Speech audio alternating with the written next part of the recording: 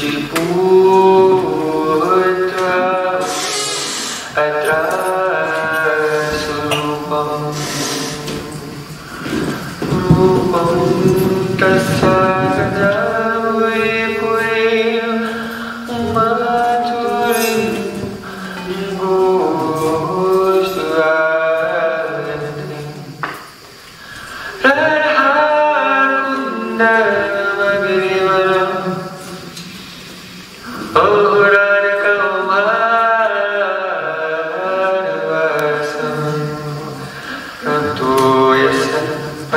Paya Sri Guru Tanatostu Gurave Gaura Chandraya Radhikaya Tadaya Krishnaya Krishna Bhaktaya Tad Bhaktaya Namo Namah Ananda Leelamaya Vigrahaya He Mammadivyan Chavi Sundaraya Tasmai Mahaprema Rasapradaya Chaitanya Chandraya Namo Namaste Chaitanya Chandraya Namo Namaste Chaitanya Chandraya Namo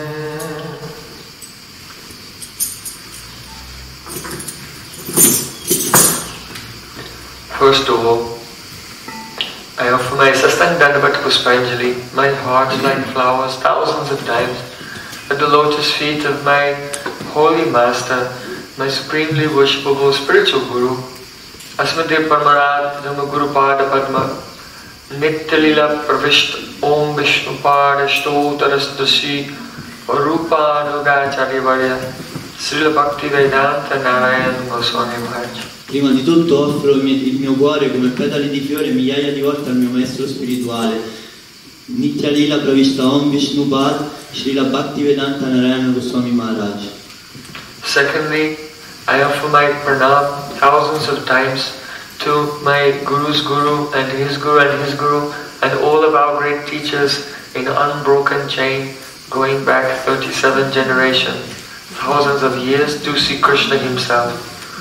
Poi offro gli omanci migliaia di volte al Guru del mio Guru, al suo Guru e a tutta la catena spirituale che va avanti fino a migliaia di anni fa, Shri Krishna stesso, ininterrotta. It is through the channel of the spiritual masters that the Bhakti Shakti, the energy of devotion descends. È attraverso il canale della catena dei maestri spirituali che la Bhakti Shakti, l'energia spirituale della devozione, discende. And finally, I offer my pranam to all of my dear brothers and sisters. E infine offro il mio omaggio a tutti voi fratelli e sorelle qui presenti.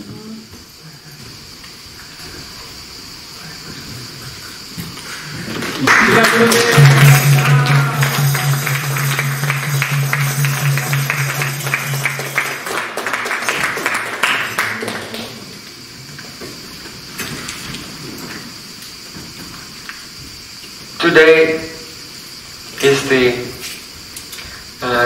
concluding final day of our festival. Oggi è il giorno finale e conclusivo del nostro festival. So I am reminded of the final pastime of Sri Krishna. Quindi mi viene in mente il passatempo finale di Sri Krishna. What teaching did Sri Krishna give?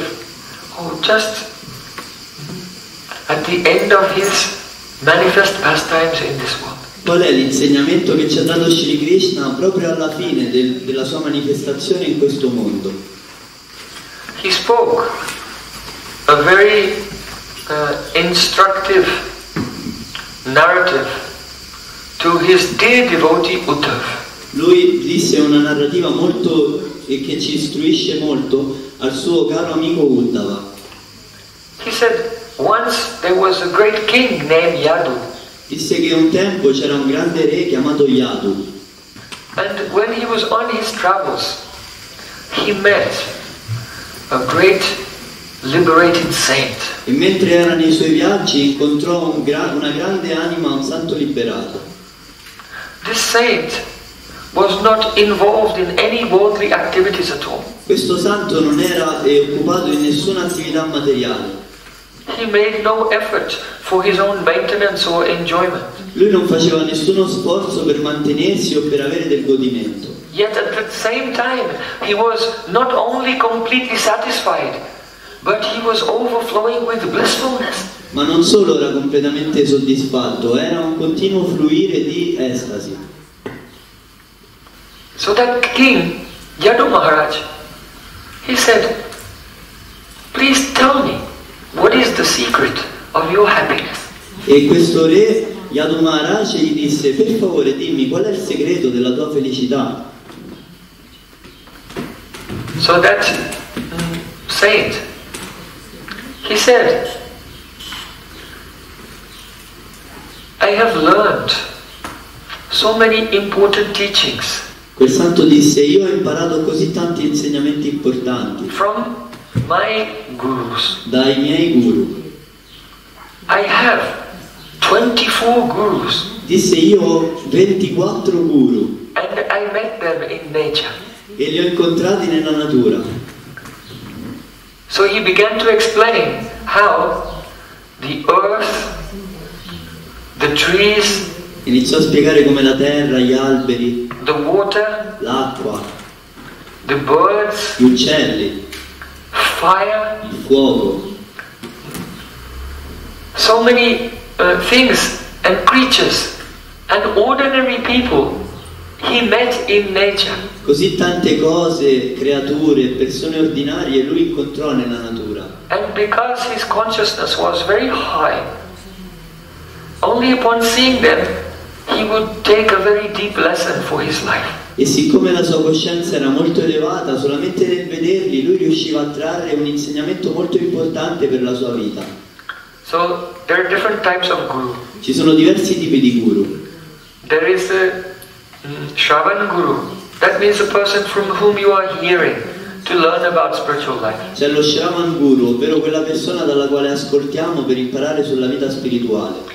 Generally, the Shravan Guru who is inspiring you the most will become your Diksha Guru. That means the Guru who initiates you and gives you mantra. Generalmente lo Shravan Guru dal quale prendiamo più ispirazione sarà il Guru che sceglieremo come Diksha Guru, ovvero colui che ci darà l'iniziazione in un mantra. And by that mantra your eternal relationship with God is awakened. E grazie a quel mantra la nostra eterna relazione con Dio sarà risvegliata. And then there is a very confidential Shiksha Guru E poi c'è lo Shiksha Guru, molto confidenziale, who instructs us on the nuances of transcendental love for those who have realization.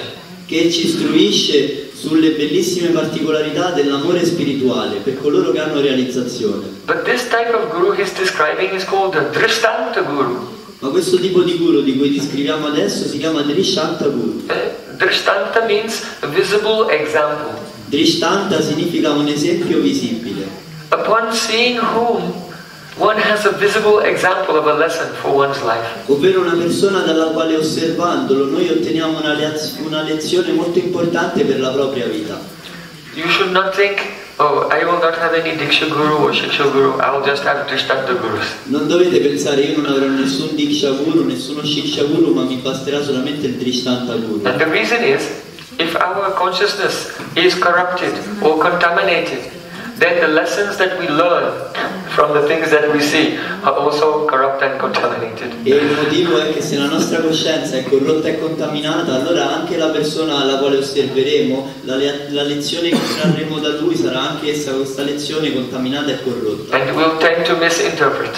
Perché misinterpreteremo ciò che So actual teacher is necessary. Quindi un insegnante in atto è necessario. And then when the consciousness is purified, then the whole of nature will speak to you. E poi quando la nostra coscienza sarà purificata, tutta la natura sarà in grado di parlarci. So this saint was in that high state of consciousness where he was seeing that his gurus were everywhere and he was very humbly learning from them. Quindi questo santo era in quello stato di coscienza molto elevato in cui vedeva che il suo guru era dappertutto e imparava da ogni aspetto della realtà. So he said, my first guru E lui disse: il mio primo guru is the earth. è la terra. Even though many rogues and criminals are running here and there over the earth, but the earth is patiently tolerating everything. Anche se ci sono tanti mascalzoni e criminali che camminano su di essa, la terra rimane molto paziente e tollerante. So in the same way, I have learned that in my life, if any person comes and makes a problem for me, Allo stesso modo ho imparato che nella mia vita, se una persona viene e mi crea un problema, to have complete forbearance io devo avere una completa tolleranza and to not even put the blame on that person, e non devo neanche mettere una piccola maledizione su quella persona, knowing that this person is just like a puppet in the hands of his own karma. neanche un piccolo giudizio devo dare su quella persona, sapendo che quella persona è semplicemente un burattino nelle mani del proprio karma, The soul within is sleeping in illusion, perché l'anima che racchiude quella persona è semplicemente in illusione and his body is just under the control of past karmas. e il suo corpo è semplicemente sotto il controllo del karma passato. So no need to quarrel or fight with anyone. Quindi non abbiamo bisogno di giudicare o discutere o combattere con nessuno. Tolerate all difficulties. Dobbiamo tollerare tutte le difficoltà. Because what is the goal of life? Perché qual è l'obiettivo della vita? To realize love for God. Realizzare l'amore per Dio. And that love never appears in the disturbed mind. E quell'amore non appare mai in una mente disturbata. That love appears when the mind is in samadhi, in trance, perfect stillness. Quell'amore appare quando la mente è in samadhi, in trance, ovvero che ha che è perfettamente calma.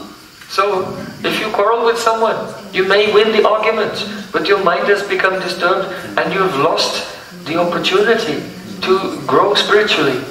Quindi se voi litigate con qualcuno, può essere anche che avete ragione, però la vostra mente adesso è disturbata e avete perso l'occasione di crescere spiritualmente. So better, those who make problems and trouble, don't quarrel with them, just give respect, you are very great.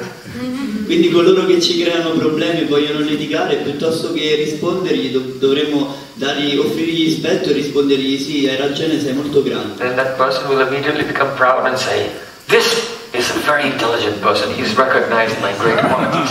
He's my friend now. E quella persona diventerà subito orgogliosa: questa è una persona intelligente, ha riconosciuto la mia grandezza e diventerà tuo amico.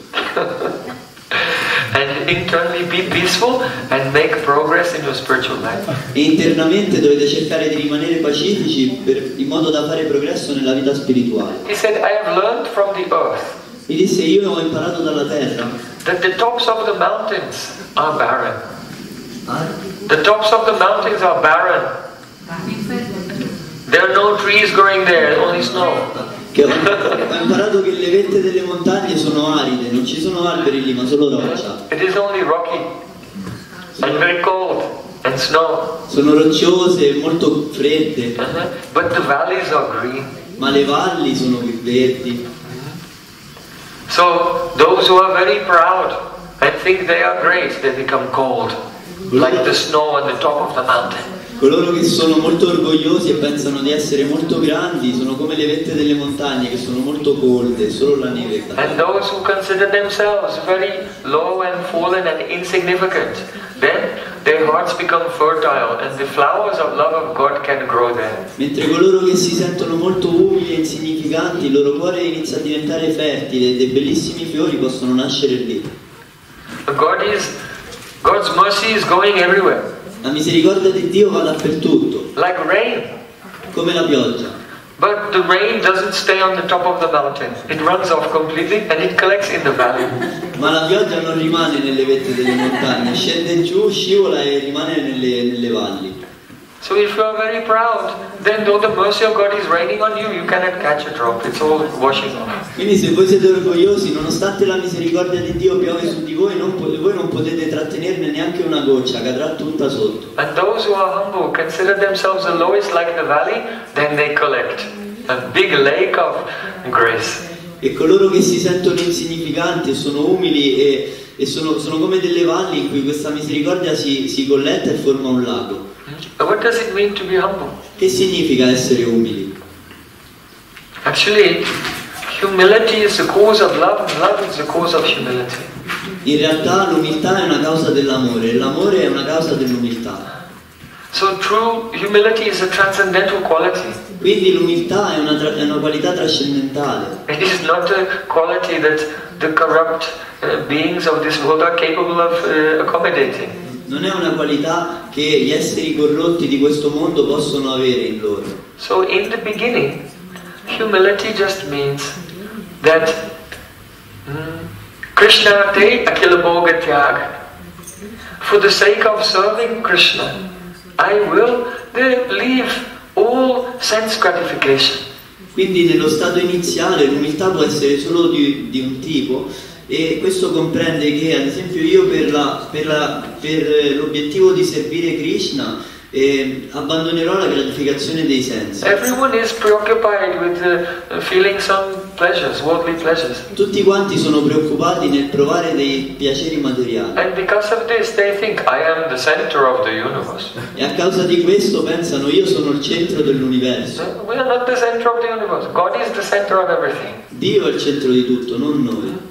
So, humility means to say, I am not the center of the universe.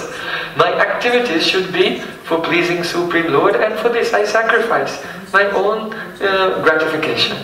Quindi l'umiltà vuol dire anche che io non sono il centro dell'universo, ma piuttosto è Dio, quindi io tutte le attività che ho le dirigerò per gratificare Lui, non per gratificare i miei stessi sensi.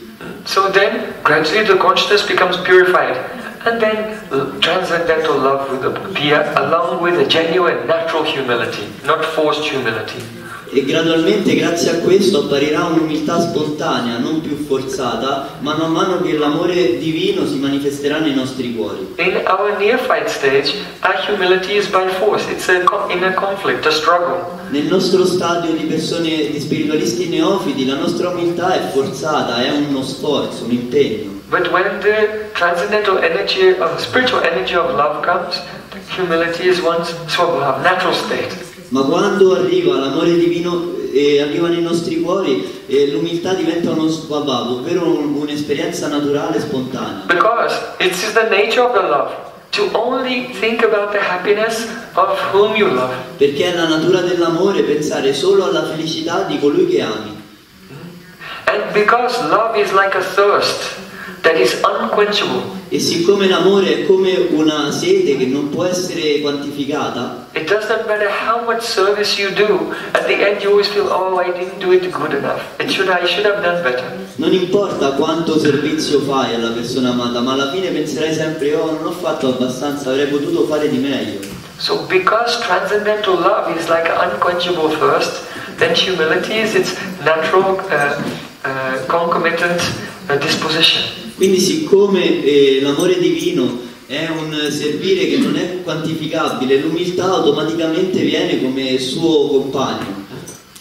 Then that sage, he said, my next guru is prana. E poi questo santo disse, il mio prossimo guru è il prana, la forza, l'aria vitale. Prana is very fine material energy which is circulating in the nadis, in the channels of your body and in your chakras. Il prana è un'energia molto sottile che circola all'interno dei nostri nodi e i nostri chakra. It's always moving, making you breathe. Si muove sempre e ci permette di respirare. Even when you're asleep. Persino quando noi dormiamo. But it stays, the prana is still moving. Ma il prana, lui si muove da sé. So if you don't eat, se voi non mangiate, then the prana becomes weak. Il prana diventa debole.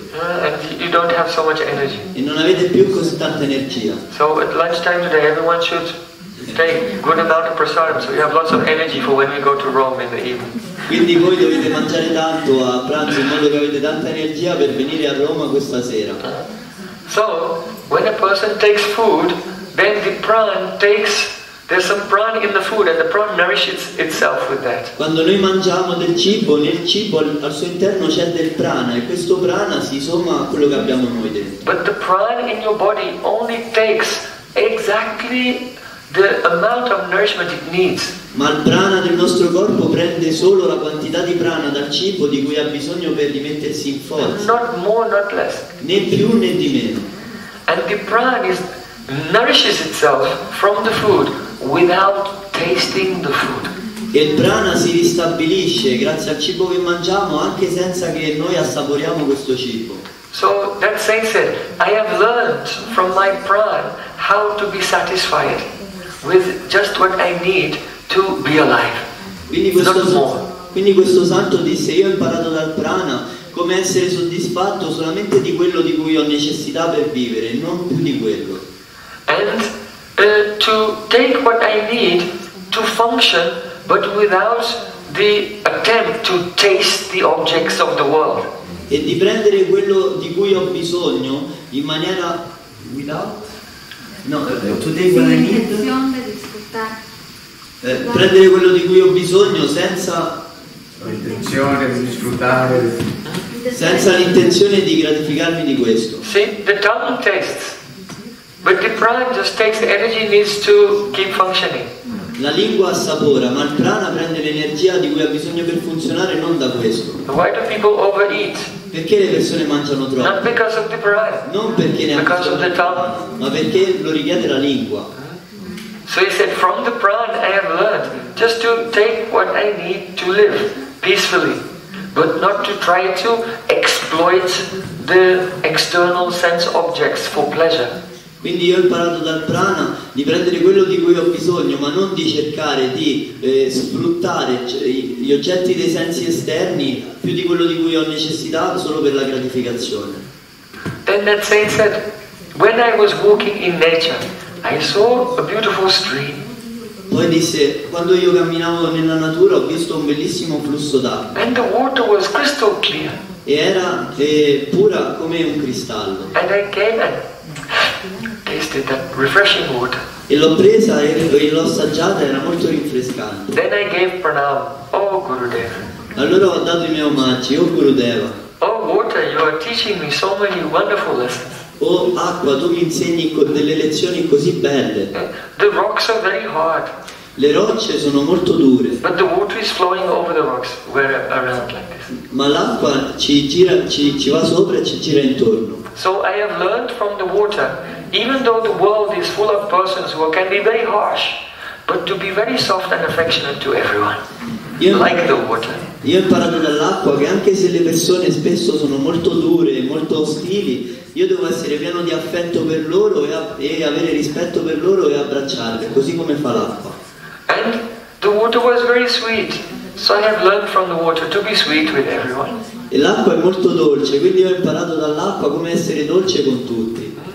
And if someone's hands are not clean, then just come and touch the water and rub like this and they become clean. E se le mani di qualcuno non sono pulite, loro le sfregano all'interno dell'acqua e diventano pulite. So from the water I have learned, when I meet persons and their mind is dirty, quindi io ho imparato dall'acqua che quando io incontro una persona che ha la mente sporca, that means they're involved in all types of drama. significa che loro sono involti in ogni tipo di azioni teatrali.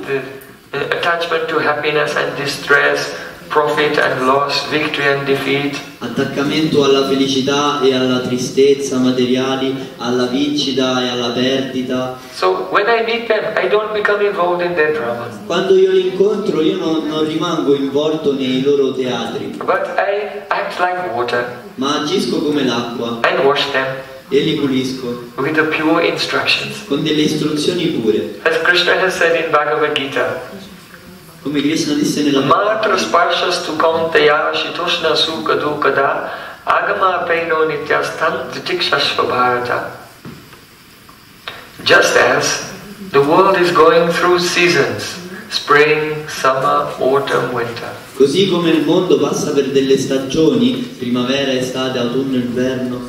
So in the same way, the happy periods of your life and the disastrous periods of your life are just coming like seasons. Allo stesso modo i periodi felici della vostra vita e quelli disastrosi vi arrivano proprio come delle stagioni. One must just tolerate them without being disturbed. Una persona dovrebbe semplicemente tollerarli e non essere disturbato da questo. They will come and go. Perché loro verranno e se ne andranno. Yam hi na vyatyanti te purusham purushashava samadukam sukham dhiram somratattvaya kalpate.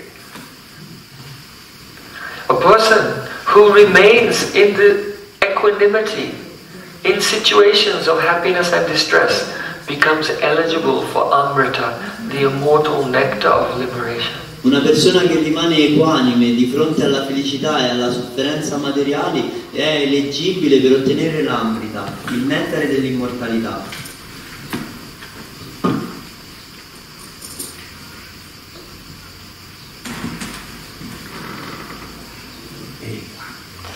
Yehi sangsparshaja bhogha Dukayonaya evate adyantavanta konteya nateshu ramate buddha. See, Krishna said that the happiness which is derived from contact of the senses with the external world is actually a source of misery. It is the birthplace of suffering. Shri Krishna dice che la felicità che una persona prova grazie al contatto dei sensi con gli oggetti del mondo esterno in realtà è la fonte di ogni miseria. Our worldly mentality is completely upside down. La nostra mentalità materiale è completamente capovolta. A complete reversal of the actual truth. È una completa capovolgimento della realtà attuale. Persons think by enjoying I will be happy. Le persone pensano che godendo dei sensi io sarò felice. But see, Krishna is saying this enjoyment causes attachment, and then that experience passes, and then you become in anxiety. E Shri Krishna dice invece che quel godimento dei sensi causa attaccamento agli oggetti dei sensi e quando questi oggetti si allontaneranno da noi proveremo subito ansietà. So because adyantavanta konteya, because worldly pleasures have a beginning and an end, therefore an intelligent person does not delight in them because they are searching for the true happiness which has no end. E siccome le felicità materiali hanno un inizio e una fine, la persona intelligente non rimane attaccato ad essi perché è in ricerca di ciò che è eterno. Bhogaishvarya prasaktanam taya parita cetasam vyavasayatmika buddhi samadhau navithiyate. If a person cannot understand this point, if they are confused, se una persona non riesce a comprendere questo punto ed è confuso they become attracted to worldly enjoyment, e diventano attratti dal godimento materiale, then they cannot concentrate.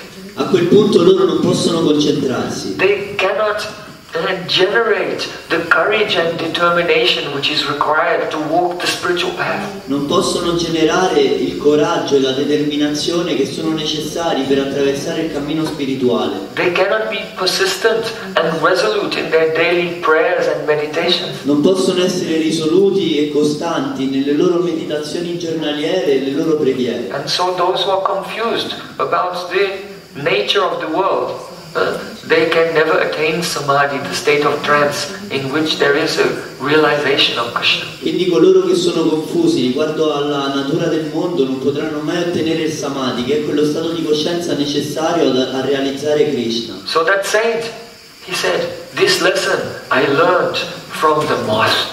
E questo santo disse, questa lezione io l'ho imparata, no? L'ho imparata dalla falena. I was sitting in a dark place with a candle. Io sedevo in un posto oscuro con una candela. And one moth came along. E una falena venne. And he looked at the candle. E guardò la candela. And thought, oh, beautiful. E pensò, oh, bellissimo. Huh?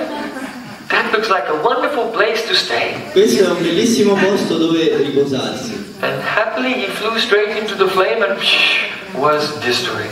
E con molta felicità si lanciò dentro al fuoco della candela e fu distrutto. So the living beings in this world are like that. Gli esseri viventi in questo mondo sono proprio così. They cannot focus on the search for their own soul and their relation with God. Non possono concentrarsi pienamente sulla ricerca della loro relazione con la loro anima e con Dio. They are like ignorant moths. Sono come delle falene ignoranti. That is very embarrassing. Che è molto imbarazzante. Because human brain is about this big and the moth's brain is this big. Perché il cervello dell'essere umano è così grande, ma quello della falena è così piccolo. Okay, so the moth has some license to be confused. But if the human being behaves in the same way, it's extremely embarrassing. Una falena quindi ok, può avere magari qualche motivo di essere confusa, ma l'essere umano è una situazione molto imbarazzante per lui. The human being is just like a moth, sees a flashing light. L'essere umano è proprio come una falena, vede una luce che lampeggia. Discotheque. Discoteca. They fly. Oh, there's another flashing light. Oh, c'è un'altra luce lampeggiante. It is called television. Televisione. Huh? Turn on the flashing light and like that. Completely lost. Game of Thrones. Completamente persi. Trono di spalle, no? I heard people talking, I never saw in my life. Io ascolto le persone parlarne, non ho mai visto nella mia vita, però tutti ne parlano. Non so And by the flashing light of the TV screen they become lost. Who am I? Where am I? E loro guardando questa luce nella televisione si perdono. Chi sono? Dove sono? Every second of life is priceless. Ogni secondo della nostra vita è senza prezzo. Every breath you have has a number. Ogni respiro che prendiamo ha un numero scritto. And that number is fixed and limited. E quel numero è fisso e limitato. But still we can lose our time in a frivolous and trivial activities. Ma noi continuiamo comunque a perdere il nostro tempo in attività frivole. So the saint said, from the moth I have learned what not to do. Quindi To be confused about the attraction of the world. Quindi questo santo disse, io dalla falena ho compreso cosa non devo fare, non essere attratto in modo stupido dal mondo materiale. So then, that saint said, I have learned a lesson from space. E quel santo disse, io ho imparato una lezione dallo spazio. Akash. In Sanskrit that's called Akash. Akash, l'etere. The old word terminology was ether. La parola antica usata per descrivere questo elemento è la parola etere. He said, I saw the clouds were moving through the sky. Io ho visto che le nuvole si muovevano nel cielo. And the clouds were taking so many different shapes. E le nuvole prendevano così tante forme diverse. And passing through the space. But the space was not touched by any shape. And it was not changed by any shape. E loro si muovevano all'interno dello spazio, ma quello spazio su cui si muovevano non era cambiato, non cambiava forma e non era toccato da queste forme. So in the same way, I learned this is the nature of my soul. Io allo stesso modo ho imparato che questa è simile alla natura della mia anima. My soul is experiencing changing shapes. La mia anima fa esperienza di un cambiamento di forma. What is that? First you are like a child. Prima sei come un bambino. And then you become an adult, young adult. Poi diventi un giovane adulto. And then you become old. Poi diventi vecchio. Then you become very old. Poi molto vecchio. Then you die. Poi muori. And then you are born as a baby again. E poi sei di nuovo neonato. So the these bodies, these lifetimes, they're just like clouds forming in the sky and dissolving again. Queste forme che prende il corpo sono proprio come nuvole che si creano nel cielo e si dissolvono di nuovo. But I am Atma, soul. Ma io sono l'anima. And I have no connection with any of these temporary things. E io non ho nessuna connessione con queste cose temporanee. So from Akash, from space, I have learned to become free from ego. Quindi io dall'Akash, dall'etere, ho imparato come diventare libero dall'ego. We are going quickly and telling 24 gurus, but just one of them, you can think about it for a whole week. Noi andiamo veloci per ognuno di questi 24 guru, ma per ognuno di loro noi potremmo pensare e riflettere per una settimana intera. So, then the saint said, one of my gurus is fire. Poi il santo disse, uno dei miei guru è il fuoco. I saw some pile of wood. Ho visto che c'era una pila di legno. And I knew there is fire in this wood. E io sapevo che c'era il fuoco al suo interno. Even though the fire was invisible. Anche se il fuoco era invisibile ancora. So I took 2 sticks and I was rubbing them. Allora ho preso 2 bastoncini e ho iniziato a strofinarli. And the fire came out. E uscì da essi il fuoco. So in the same way, I know that Sri Krishna, the Supreme Personality of Godhead, is everywhere. Allo stesso modo è Like fire. che Sri Krishna, la suprema personalità di Dio, è all'interno di ogni cosa, come il fuoco. Just because you cannot see him doesn't mean he is not there. Solo perché non puoi vederlo non significa che non è lì. You cannot see the fire in wood. Non puoi vedere il fuoco nel legno. But if you rub the sticks together, then the fire becomes manifest. Ma se voi strofinate 2 bastoncini secchi, il fuoco esce. So in the same way, that saint said, even though God is invisible, but still he is everywhere. Il santo disse, allo stesso modo, anche se Dio è invisibile ai nostri occhi, Lui è dappertutto. And rubbing the sticks together is like your daily sadhana. E strofinare questi bastoncini è come il vostro sadhana, la vostra pratica spirituale quotidiana. So every day, if you sit and chant the holy names. Se voi ogni giorno vi sedrete e canterete i santi nomi. Hare Krishna, Krishna Krishna, Hare Hare, Hare Ram, Ram Ram. In private meditation. In una meditazione privata. Or coming together with your brothers and sisters, loudly sing the holy names with beautiful melodies and rhythms. Oppure anche vedendovi insieme ai vostri fratelli e sorelle e cantandoli a alta voce insieme a tamburi e melodie e ritmi. This sadhana, this practice is like the rubbing of sticks, and then see Krishna, who is now invisible, will become visible to your spiritual eyes. Questa pratica è proprio come lo strofinamento di 2 bastoncini e Shri Krishna, che prima era invisibile, adesso diventerà, un giorno diventerà visibile ai vostri nuovi occhi spirituali. Then that saint said, I have learned from the sun. Poi quel santo disse, io ho imparato dal sole. That I can see the globe of the sun in the sky. Che io posso vedere il globo del sole nel cielo. And I see the rays coming from the sun. E io vedo i raggi che vengono dal cielo. And I see the reflection of the sun in the water. E vedo il riflesso del sole nell'acqua. And by this I can understand the ontology of all existence. E io grazie a questo posso comprendere l'ontologia dell'esistenza intera. God is shining like the sun. Dio è brillante come il sole.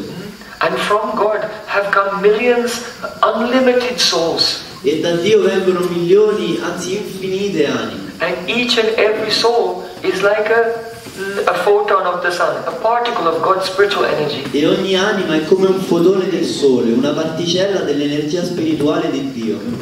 And also, there is reflection of the sun. It looks like the sun, but it is not the sun.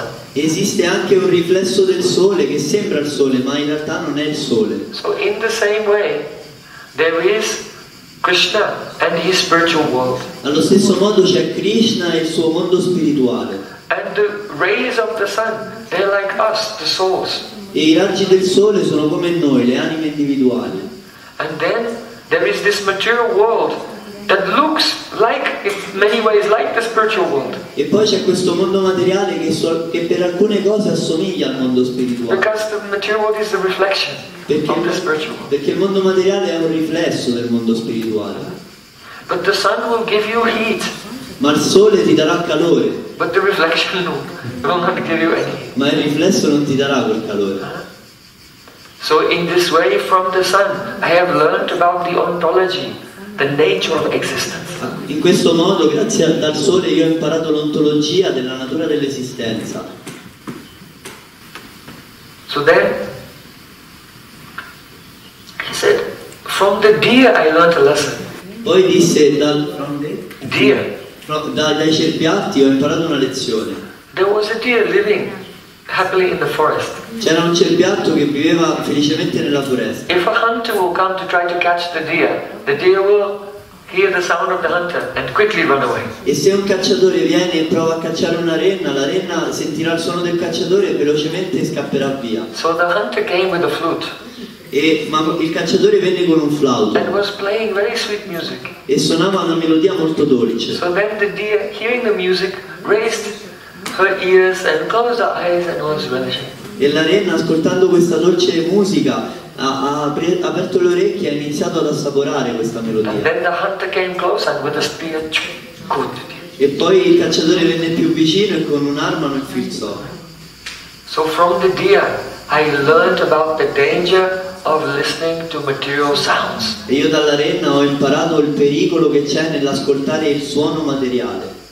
If you become involved in worldly conversations, se voi rimanete molto intrattenuti dalle conversazioni materiali, celebrity gossip, gossip delle celebrità, politics, politica, economics, economia, all of these things, it will just pollute your mind with so many materialistic conceptions. Questo contaminerà la vostra mente di così tanti concetti materialistici. And instead of realizing one's transcendental nature, one will become very, very fixed in the ego and identity of the physical body. Invece di realizzare l'identità spirituale della propria natura dell'anima, una persona avrà un ego molto forte e fissato in tutte queste identificazioni di questa posizione materiale. So if one wants the auspiciousness in life, one should subject oneself only to hearing from a transcendental source. Se una persona vuole il completo auspicio, dovrebbe solo aprire le orecchie a un suono trascendentale. Tasmin mahan mukaritam manubit charitra piyusha shesha sarita sarvita sravanti. It is said, how can you recognize a saint? È detto, come puoi riconoscere un santo? When they open their mouth, then the spiritual teachings of Krishna come flowing out with the force of a river. Quando loro aprono la bocca, gli insegnamenti spirituali di Krishna fluiscono con la forza di un fiume. And you just take bath in that river. E tu prendi semplicemente ti bagni, vieni sommerso da questo fiume. And that river of the sound, of the philosophy and the teachings, the pastimes of Krishna is not ordinary sound. E quel fiume del suono che parla dei passatempi, della filosofia e delle parole di Krishna non è un suono ordinario. Karita manubit charitra means that the actual divine play of God in the spiritual world has transformed and taken the form Mukarita of a narration. Ma viene detto nei Veda che l'attuale mondo spirituale in cui Krishna gioca i suoi passatempi prende la forma di suono e si manifesta nella bocca di quella persona santa. In other words, the vision of the spiritual world in the heart of the saints is coming out in the form of sound, narration. In altre parole, la visione di Krishna e del mondo spirituale che c'è nel cuore del santo prende la forma di un suono che esce al suo esterno. And when you become absorbed in that, e quando tu rimani assorto, then that sound goes in your ear and then reverts back to its lila form. And then you have the vision of the spiritual world. Questo suono entra nelle orecchie e si riconverte nella forma iniziale di visione nel cuore. Anche tu potrai avere quella visione di quella realtà spirituale nel tuo cuore. So the process of shravanam, hearing in Bhakti Yoga is extremely important. Quindi il processo dell'ascolto nelle pratiche del Bhakti Yoga è estremamente importante. In material life you see with your eyes But in spiritual life, you see with your ears. Nel mondo materiale noi vediamo con gli occhi, ma nella pratica spirituale noi vediamo con le nostre orecchie. I'm not saying that metaphorically. Non lo dico metaforicamente. I mean actual vision. Io parlo proprio di Sound vibration. una visione reale attraverso la vibrazione del suono. It's so Bhakti is called Sutakshita part, the path of seeing with your ears. La Bhakti viene chiamata il cammino di vedere con le proprie orecchie. That saint said, I learned a good lesson from a python. Quel santo disse: io ho imparato una buona lezione da un pitone. The python, when he's hungry, never goes to the supermarket. Il pitone quando ha fame non va mai al supermercato. The python just relaxes. Il pitone si rilassa And he just waits for some food to come along. e aspetta che del cibo gli va vicino And then he eats. e poi se lo mangia. So in the same way, God says, I am living in this way.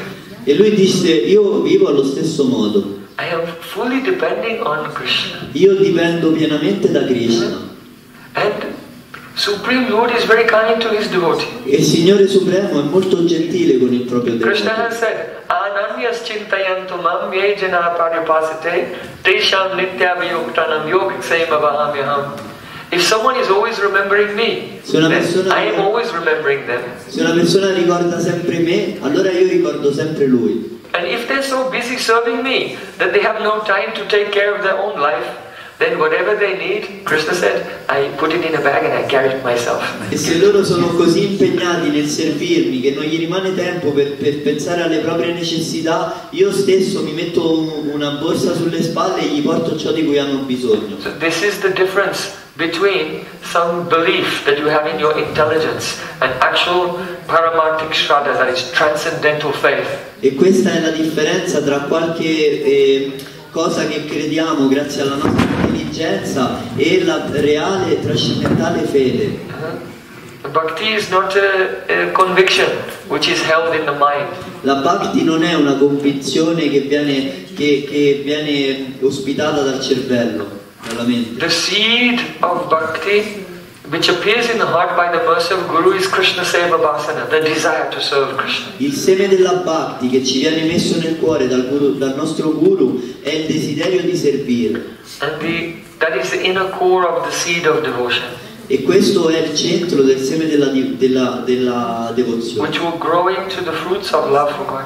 E questo seme crescerà e diventerà il frutto dell'amore per Dio. And the outer surface of that seed is Shraddha. E la parte esterna, la protezione di questo seme è la fede, Shraddha. Faith.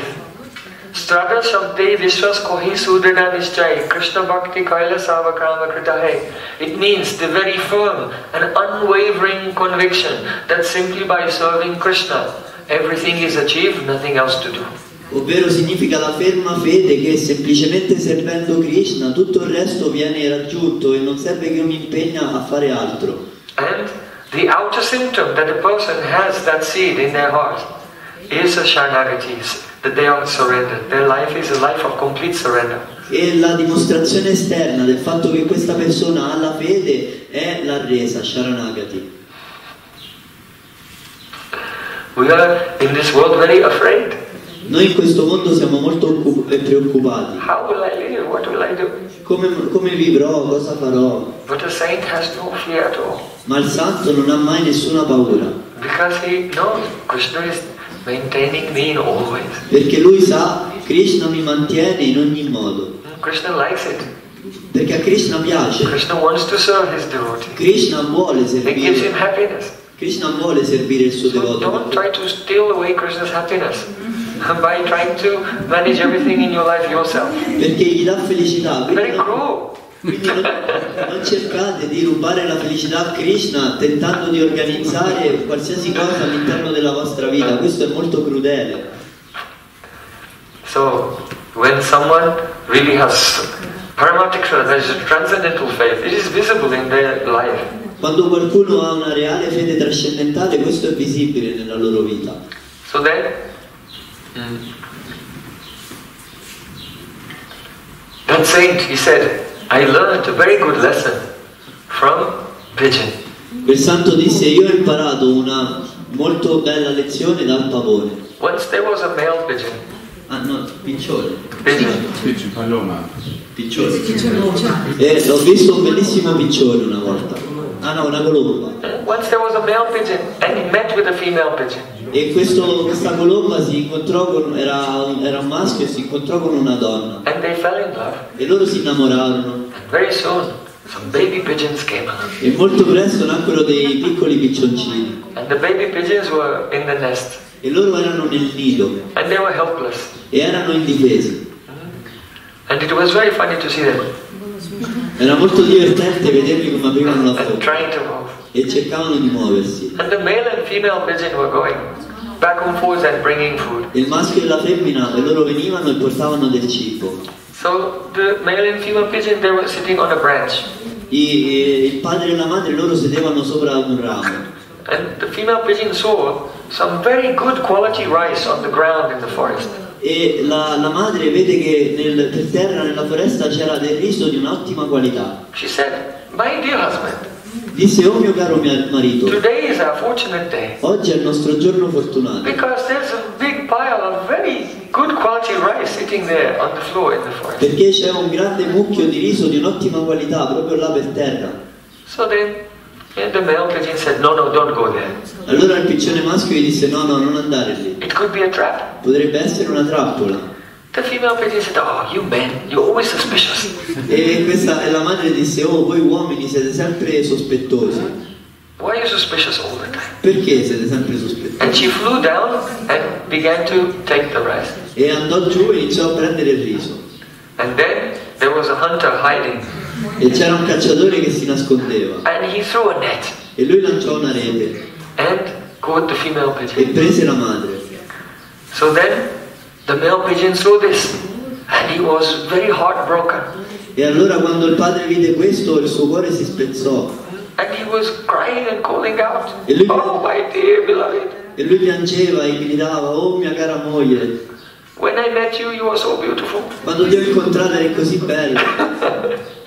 And our children are so sweet. E i nostri bambini sono così And we dolci. had such a good life together, but now everything is ruined. E avevamo una vita bellissima insieme, ma adesso ogni cosa è perduta. Alas, alas." Aiuto, aiuto. And he was crying and crying. E lui piangeva e piangeva. And he made so much noise, the hunter saw, "Oh, there's another one right there." E lui faceva così tanto rumore che il cacciatore vide: oh, c'era un altro proprio lì. So he took his bow and arrow and E lui shot the male pigeon. prese il suo arco e colpì questo piccione. Then he picked up the two birds and went home and cooked.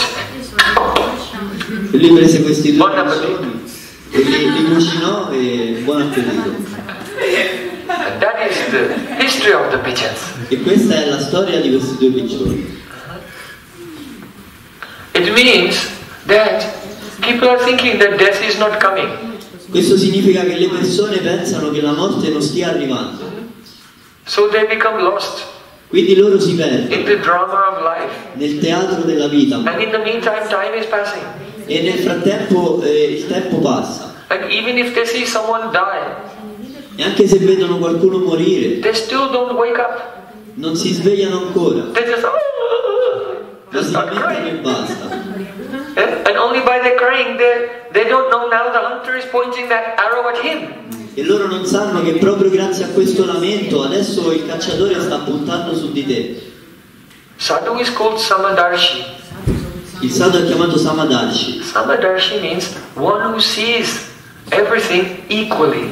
ovvero colui che vede tutte le cose ugualmente. He never thinks, this is my friend, this is my enemy. Lui non pensa mai: questo è mio amico e quello è mio nemico. All are souls under the control of karma. Loro sono tutte anime sotto il controllo del karma. He never thinks, this is my family, this is not my family. Lui non pensa mai: questa è la mia famiglia, quella non è la mia famiglia. All are in the family of God. Tutti quanti siamo la famiglia di Dio. He never sees that success is different from failure and failure is different from success. E lui non vede mai che il successo è differente dal fallimento e il fallimento è diverso dal He successo. sees happiness and distress equally. Lui vede la felicità e la sofferenza materiale allo stesso modo. These are the different meanings of samadrisha. Seeing things equally.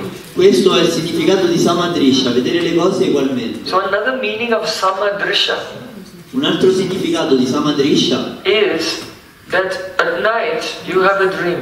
è che la notte voi avete un sogno. And when you wake up, then you see your waking life. E quando ti svegli, vedi la tua vita di quando sei sveglio. So the sadhu the saint is samadrisha because he sees the world he sees in his dream and the world he sees when he's awake the same. E questo santo è chiamato Samadrisha perché lui vede il mondo che vediamo quando dormiamo e sogniamo e il mondo che vediamo quando siamo svegli, per lui sono la stessa cosa. What is the difference? Qual è la differenza? Only you have 1 hour dream and a 100-year dream. Solamente la differenza è che un sogno dura un'ora e l'altro dura 100 anni. But they all disappear, leaving you with nothing. Ma entrambi spariscono lasciandoti con niente. So this is one of the meanings of samadrisha, seeing the same. Quindi questi sono alcuni dei significati di Samadrisha, vedere allo stesso modo.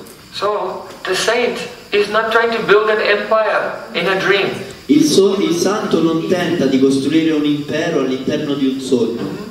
Jesus Christ said, store up for yourselves the treasures in heaven where thieves don't steal and moths don't corrupt. Gesù disse, voi dovreste costruirvi il vostro tesoro in cielo, lì dove i ladri non rubano e la malattia non corrompe. Jesus Christ said, the wise man built his house on a rock and the foolish man built his house on the sand. Gesù disse, la persona saggia costruisce la propria casa su una roccia, mentre la persona ignorante costruisce la propria casa sulla sabbia. That means this world is the sand. Questo significa che questo mondo Always shifting, there's no stability at all. è come la sabbia e cambia sempre, non ha stabilità per niente. And what is the rock? E qual è la roccia? That is your sambandha, eternal relationship with God. È la tua sambandha, la tua eterna relazione con Dio. That saint, he said, I have learned a great lesson from the ocean. Quel santo disse, io ho imparato una grande lezione dall'oceano. From the ocean, I have seen that many rivers are flowing into the ocean. Dall'oceano ho visto che molti fiumi ci fluiscono all'interno. But the ocean stays the same. Ma l'oceano rimane sempre uguale. Apuryamanam machala patistam samudramapa pravisanti yadvat tadvat kamayam pravisanti sarve sa santim agnoti nakama kami. See, Krishna said, just as the rivers flow into the ocean, but the ocean remains the same because it's very deep. So similarly, the many material desires may come in your mind like rivers, but remain the same. Don't overflow. Don't act or respond or be triggered by the appearance of desires in the mind.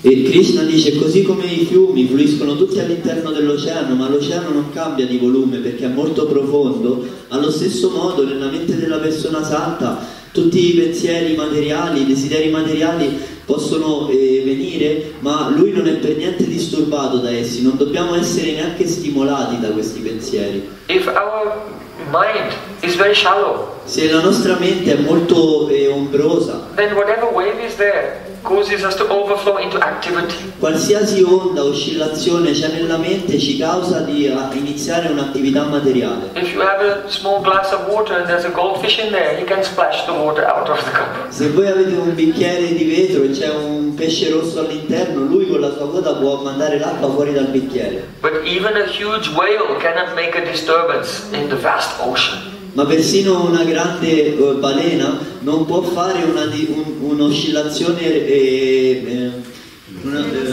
un'oscillazione importante all'interno del mare. So if we are shallow, that means we only live like a sensate for external sense experience. Se noi abbiamo una coscienza oscura, noi viviamo semplicemente per le oscillazioni dei desideri dei sensi. If our consciousness is shallow, that means we are extrovert.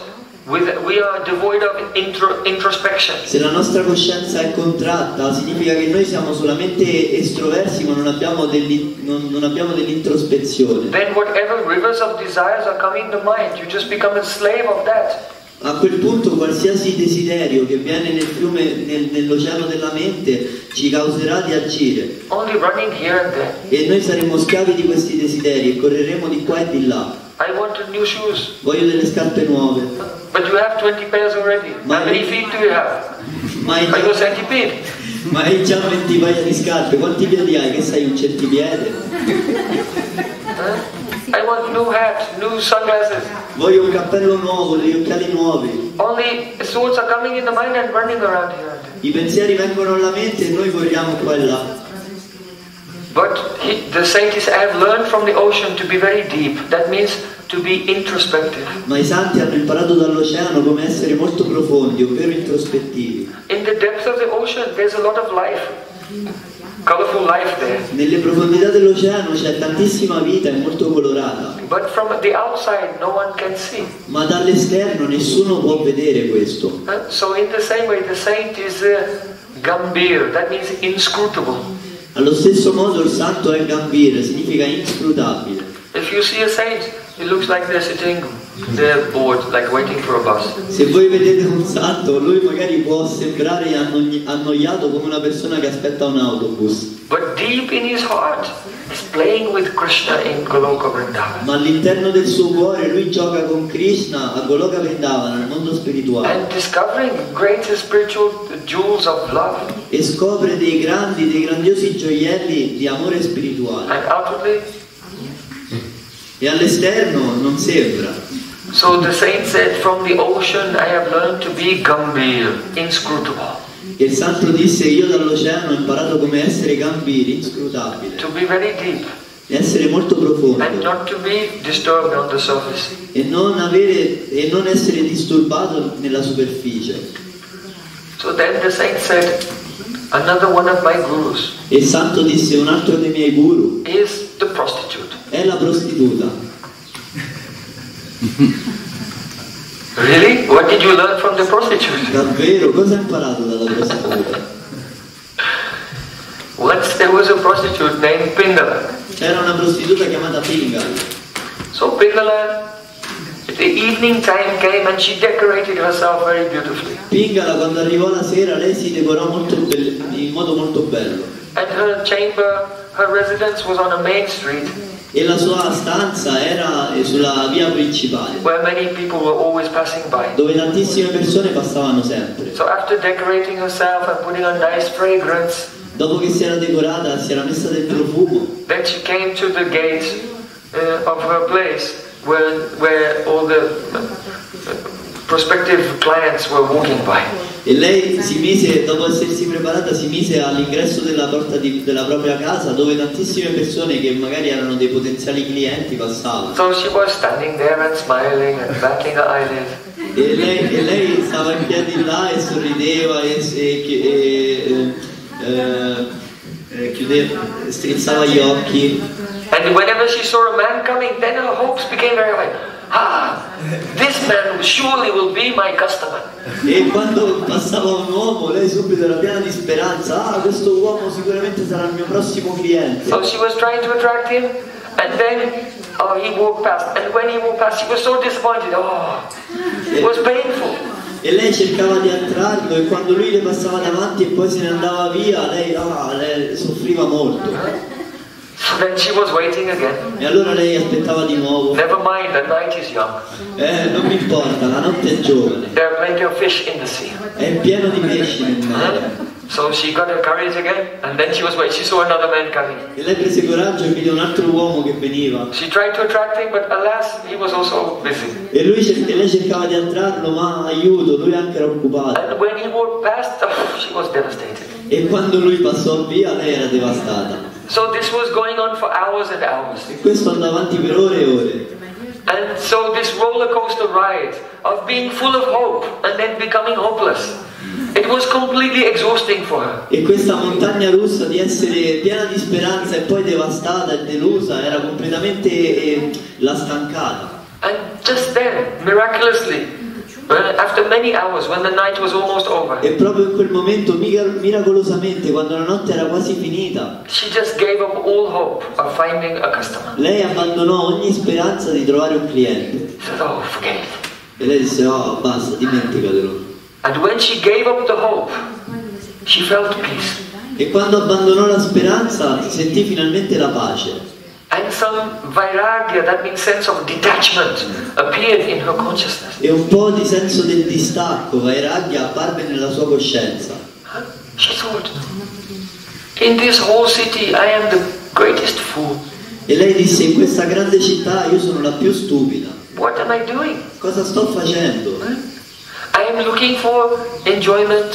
Io guardo per il godimento, I am looking for happiness. guardo per la felicità. I am looking for love. She also hoped that one customer would become so inspired that maybe he'll just invest and become her husband. E lei sperava anche nell'amore, che magari uno dei suoi clienti era così ispirato da lei che l'avrebbe mantenuta e sposata. So here I am with a big hope.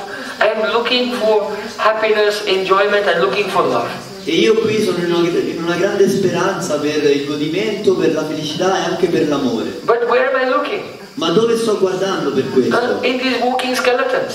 In questi scheletri che camminano. You know what this human body is? Questo corpo umano It's a skeleton. è uno scheletro.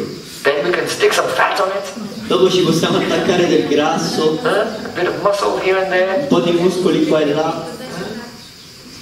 There are so many holes. Ci sono tantissimi buchi. And from every hole, something disgusting is coming out. E da qualsiasi buco qualcosa di disgustoso esce fuori. You know, those who do yoga in the morning when you wake up, you have to scrape your tongue.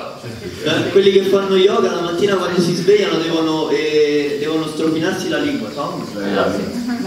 Yeah, you know, so when you scrape the back of your tongue in the morning, then you don't look at that and say, oh, that's good, I'll keep that. Quando voi strofinate la vostra lingua la mattina non guardate e dite: oh, questo era buono, questo non lo tengo. From the ears and from all the holes, oh, bad smelling, disgusting things are coming. Dalle orecchie, da ogni cosa del corpo, escono fuori cose che hanno un bruttissimo odore. And this body is full of blood. E questo corpo è pieno di If you sangue. walk down the street, you see blood all over the floor. Oh, nice. Nessuno quando cammina per strada e vede del sangue per terra dice: oh, che You become disgusted. siete disgustati. But there's so many pints of blood just moving around everywhere. Ci sono litri di sangue che non fanno altro che muoversi dappertutto all'interno del corpo. But just because it's all wrapped up in a very thin layer of skin, Ma siccome è tutto racchiuso da un sottilissimo strato di pelle and then decorated and stick some fingernails on there, e poi decorato con delle unghie and moustache. e un po' di baffi, How beautiful! This is called Maya illusion. questa è chiamata Maya, illusione. She thought, I must have been mad. What was I thinking? Lei pensò: io devo essere matta, cosa sto I am pensando? looking for happiness and love from these skeletons and all this fat and blood floating around. Io spero di trovare la felicità e l'amore in questi scheletri con tante robe schifose che camminano intorno. And at the same time, God is living in my heart, E allo stesso tempo Dio vive nel mio cuore. who is actually beautiful, E è Lui che in realtà è bello, who is eternal, è eterno and who loves me. e mi ama These anche. people don't love me. Queste persone non mi amano. They only say, I love you to get something. Loro mi dicono solo ti amo per prendere qualcosa. And if you don't give what they want, then love over. E se io non gli do quello che desiderano, l'amore è finito. But the relationship between Atma, the soul, and Paramatma, the supreme soul, is swabhavik. That means natural love. Ma la relazione che c'è tra l'anima individuale, Atma, e Paramatma, l'anima suprema, è per sua propria natura piena di amore. The relationship between your soul and supreme soul is not imposed by a ceremony. La relazione che c'è tra la nostra anima e l'anima suprema di Dio non è imposta da una cerimonia. You don't have to make a relationship with God by the walking down the aisle. Voi non dovete iniziare la vostra cerimonia con Dio And exchanging rings e mettendovi degli anelli and getting the certificate from the registration office, look, I'm married. e dare il certificato: guarda, sono sposato. All the relationships of this world, they are imposed from outside. Tutte le relazioni di questo mondo sono imposte dall'esterno And so they also become dissolved also from outside. e vengono quindi anche dissolte a causa dell'esterno. But the relationship of your soul with Krishna is not imposed from outside. It's swabhavik, it's completely natural. Ma la nostra relazione con Krishna, della nostra anima con Lui, è completamente naturale, non viene imposta da nulla. Someone may say, why do you love me? E qualcuno potrebbe dire: perché mi ami? Then someone may make a list of the reasons. E fammi una lista delle ragioni. But if you don't live up to that list, then no love. Ma se non gli fai una lista di queste ragioni, because this relation is imposed from outside. E allora ti lascia, perché questa relazione è imposta dall'esterno. Se hace una lista, se hace un listado de las relaciones que son desamor. Si hace una lista con las relaciones que son desamor. Ah, se voi avete una lista dei motivi per cui amate una persona, questo non potete chiamarlo. But the relation between the soul and supreme soul is swabhavic, that means natural. Ma la relazione tra l'anima individuale e l'anima suprema è svabhavic, naturale. Why does the soul love God? Perché l'anima ama Dio? Why does God love the soul? Perché Dio ama l'anima? No reason. Senza ragione. It's spontaneous. È spontanea. It has no cause. Non ha cause. It's eternal. È eterna. And therefore it has no end. E quindi non ha una fine. Only that relation, we have to discover that. È solo quella relazione, dobbiamo solo scoprirla. So Pingala, that prostitute, said, what am I thinking? Pingala, quella prostituta, disse: cosa sto pensando? I have an eternal, perfect, loving relation with Krishna in my heart, and I'm forgetting him and trying to set up an artificial relationship with the skeletons. Io ho una relazione eterna con Krishna nel mio cuore, piena di amore, ma dimenticandomi di essa cerco di trovarne una con tutti questi scheletri che camminano imponendo. Now I give up all hope of ever having any customers. Adesso io abbandono la speranza di avere qualsiasi cliente. I surrender myself fully to the service of Krishna. Mi arrendo completamente al servizio per Krishna. And I will dance with him. E io danzerò con lui. In love forever. In amore per sempre. And in this way she became completely happy. In questo modo divenne pienamente felice. So she said a very famous verse. E lei disse un verso molto famoso. Asham hi paramam dukam, nirasyam paramam sukam. It means, asham hi, to have a desire. Ashami, avere un desiderio. That is a worldly desire. Un desiderio materiale. Is the state of misery. È lo stato della miseria. If anyone in this world, you can ask, are you fully happy? No one is fully happy. Se voi chiedete a chiunque in questo mondo, tu sei pieno, sei felice assolutamente? No. And the reason is, as long as we have worldly desire, then you are miserable. E il motivo è che finché avremo dei desideri materiali noi saremo miserabili. So that saint said, from the prostitute I learned this, asham hi paramam dukam, to have a desire, to have a hope, E il santo disse: io is the state of suffering.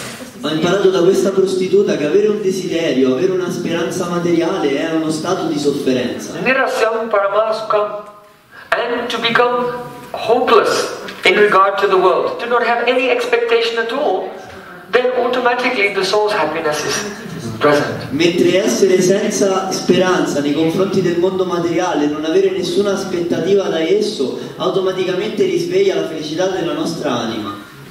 So then Yadu, he was very satisfied and he gave pranam to that saint. Yadu Maharaj, il re, era molto soddisfatto e diede i suoi omaggi a questo santo.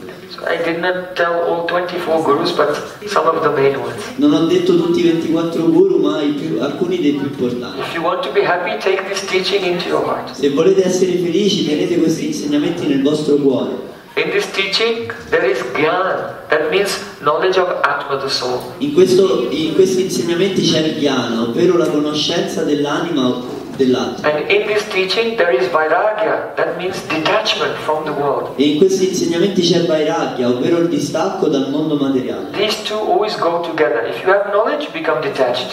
If you're detached, then you have knowledge. Questi due vengono sempre insieme. Se voi siete distaccati, significa che avete della conoscenza. But jnana and vairagya, knowledge and detachment, they arise automatically from bhakti, devotion. Ma il jnana e il vairagya, la conoscenza e il distacco, crescono automaticamente grazie alla devozione. So in many religious conceptions, there's the idea that one should have love for God. In tantissime religioni c'è l'idea che uno dovrebbe avere amore per Dio. And it's correct. Ed è corretto. But there's some nuance. Ma c'è un qualcosa che bisogna specificare. Which is very, very important and very helpful for us. Che è molto importante e ci aiuterà molto. Someone may say, if Krishna is God, why do you chant Hare Krishna? Why not just chant Krishna, Krishna, Krishna, Krishna? Qualcuno dirà: se Krishna è Dio, allora perché cantate Hare Krishna? Perché non cantate solo Krishna, Krishna, Krishna? Why chant Hare? Perché cantare la parola Hare? Because Hare means the goddess of love. Perché Hare significa la dea dell'amore. God is full of love. Dio è pieno di amore. But don't think that the God's love becomes complete by loving us individual, very insignificant jivas, souls. Ma non pensate che l'amore di Dio per diventare completo ha bisogno della relazione con noi, anime individuali insignificanti. People think like this. Le persone pensano così. Oh, God expresses His love by relationship with me. Le persone pensano Dio esprime il suo amore attraverso la sua relazione con me. This is another kind of ego, but in the spiritual realm. Questo è un altro tipo di ego, ma tra gli spiritualisti. So the Vedas explain that God has two aspects, the form of Krishna and His own complete energy of love. I Veda spiegano che Dio ha due aspetti, la forma di Krishna e la sua potenza, il suo aspetto di amore. And that is the goddess Radha. E questa è la dea Radha. So he is complete in his love in exchange with the goddess of love Radha. E lui è completo nel suo scambio di amore con la dea Radha. And that is indicated by the name Hare. Hare Krishna means Radha Krishna. Hare Krishna significa Radha Krishna. So it is our good fortune if we can only become the servant of the servant of the servant of the goddess of love. E è la nostra buona fortuna solamente il diventare servitori dei servitori dei servitori della dea dell'amore. Because we are very small and insignificant. Perché noi siamo molto piccoli e insignificanti. A speck of dust is very small. Una polvere è molto piccola. But if that dust will be on the top of a mountain, then it's very high. Ma se questa polvere starà nella vetta di una montagna, starà molto in alto. So we want to add our small amount of love to the love of Radha, the great mountain of love for Krishna. E noi vogliamo aggiungere la nostra piccola quantità di amore nel grandioso amore di Radha per Krishna. And that is our highest perfection. E questa è la nostra più alta perfezione. So don't try to directly, I will love Krishna and Krishna will be happy with me because I am so lovable. Non cercate di avere una relazione diretta con Dio. Io avrò amore per Krishna e Krishna sarà felice di questa relazione con me perché io sono pieno di amore per lui. Krishna is already complete in love. Perché Krishna è già completo nel suo amore. And that completeness is manifest as Radha. E quella completezza è manifesta come Radha. So we just want Gopi Bhata Patakamalayo Dasa Dasa no Dasa to be the servant of the servant of the servant of Radha. Noi vogliamo semplicemente essere i servitori dei servitori dei servitori di Radha. Because the transcendental love is far beyond our capacity to understand. Perché l'amore trascendentale è lontano dalla nostra capacità di concepire e comprendere. Krishna himself has said, Radhikara Prema Guru Ameshishanat Amasaganana Ritte Nataya Udvat. The love of Radha is my guru. Krishna stesso, Dio stesso dice l'amore di Radha è il mio guru. God has a guru? Dio ha un guru? Yes, Radharani is love. Sì, l'amore che prova Radharani per And lui. he's learning so much. E lui impara così tanto da questo. And Radha also learning from her own love. E Radharani anche impara dal proprio amore. Don't think that God is some static thing. Non pensate che Dio sia una cosa statica. Hit Pande Dampati Chata Vrindavana Chatasa Surit Saki Sabasukaliye Vidya Vishada Viha. There's a beautiful poem. It said that Prem, love, is like a professor. C'è un bellissimo poema che dice che Prema, l'amore, è come un professore. And that professor is teaching in a university. E questa professoressa insegna in un'università Called Vrindavan. chiamata Vrindavana. So the spiritual world is called Vrindavan. Il mondo spirituale è chiamato Vrindavana. And in that transcendental land of Vrindavan, E in quella terra trascendentale di Vrindavana there are two star pupils. ci sono due discepoli, due pupilli perfetti. That is Radha and Krishna. E sono Radha e Krishna. So even Supreme Lord and the goddess of love Radha, they are always discovering new treasures of Prem in the spiritual world. Persino il Signore Supremo e la Dea dell'amore, Radha, loro imparano sempre cose nuove nel mondo spirituale. So Surit Saki Sabasu Kaliye and their associates, the angels, the gopis, they are arranging for Radha Krishna's meeting. E i loro associati, gli angeli, le gopi, e loro fanno in modo, aiutano Radha e Krishna ad incontrarsi. So in the spiritual love, in the spiritual service, those angels, they're not trying to get happiness from their relationship directly with God, but they experience happiness when they bring Radha and Krishna together. Quindi quegli associati eterni nei loro corpi spirituali non provano felicità nel avere un'unione egoistica con Krishna, ma provano felicitá nell'aiutare Radha e Krishna ad unirsi e sono contenti di quello. Milita milita milavo vahdahi mili milane ki bhul mili ras kabara prema so pratichin bhartafu.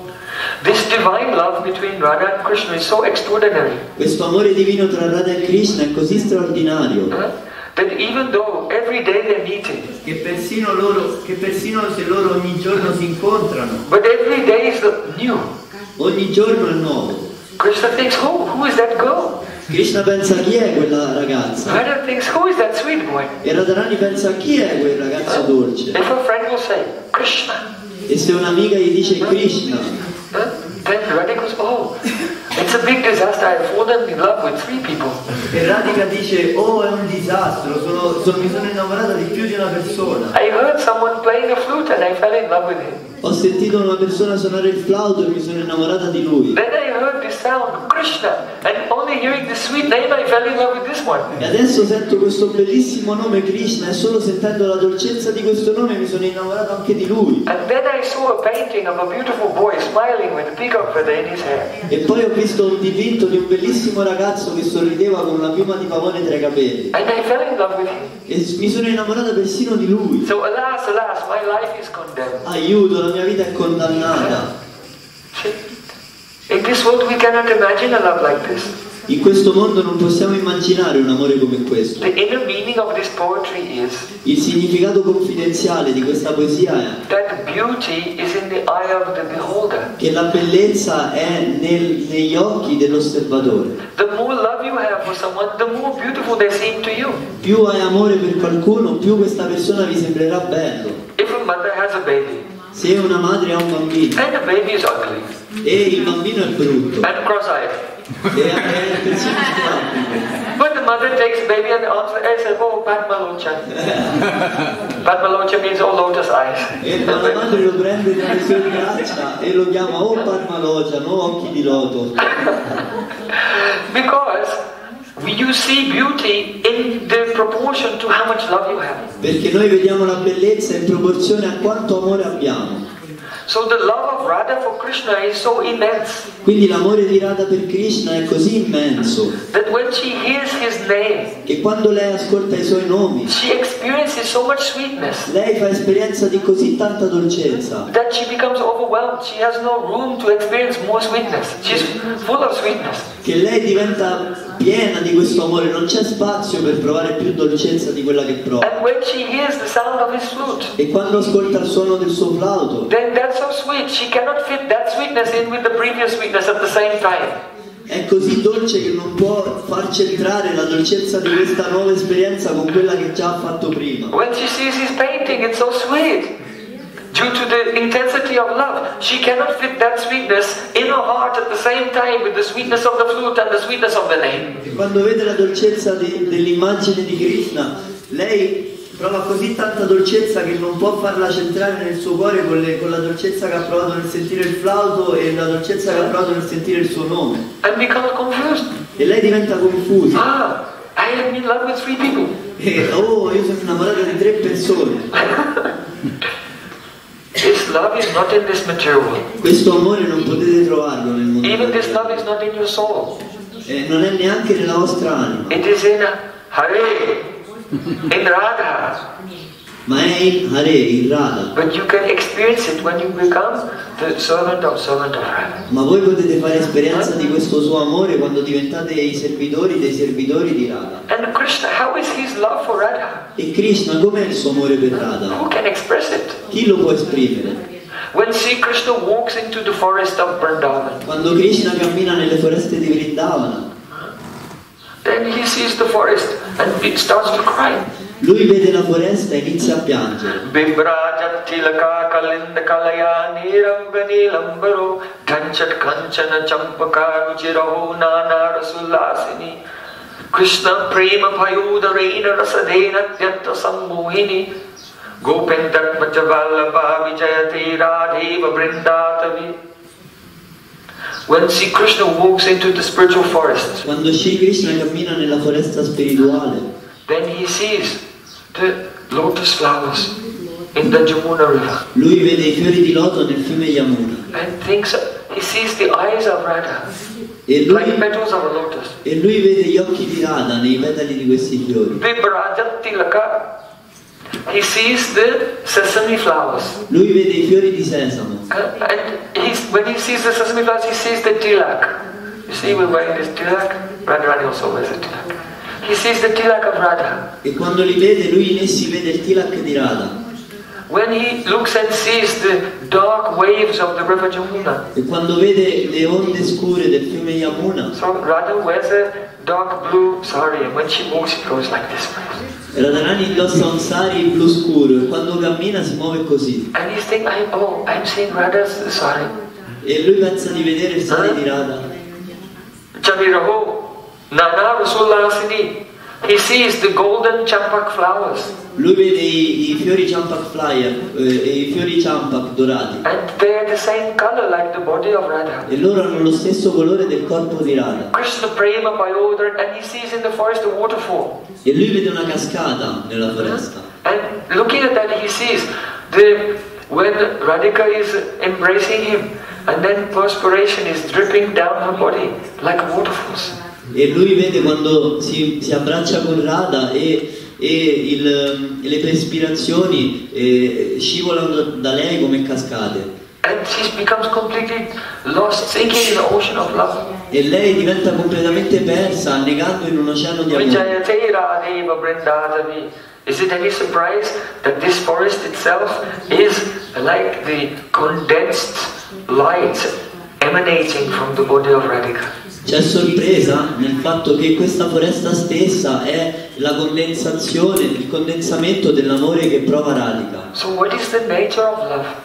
Qual è la natura dell'amore? It is beyond our power. È oltre il nostro potere. But some drops of that can come to us. Ma qualche goccia di esso può venire a noi. So try to follow the teachings we have heard today. Voi cercate di seguire gli insegnamenti di cui abbiamo ascoltato oggi. Stay aloof from the worldly activities. Rimanete distanti dalle attività materiali.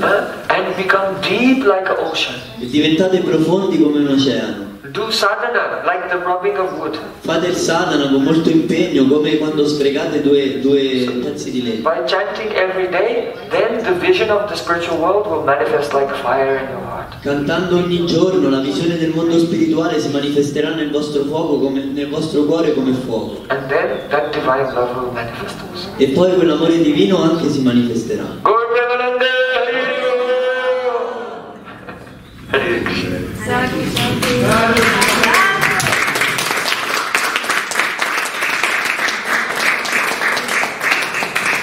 Are there any questions? Ci sono domande?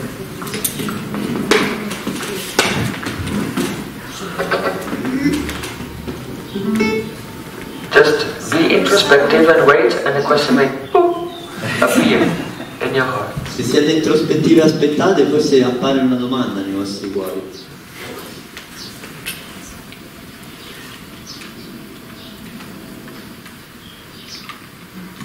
Raise your hand if you have a question.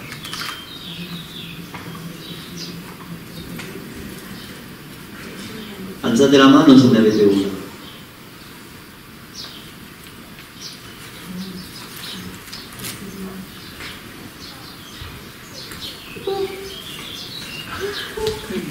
Come facciamo a sapere se l'amore che proviamo per una persona può rispettare la bhakti o no?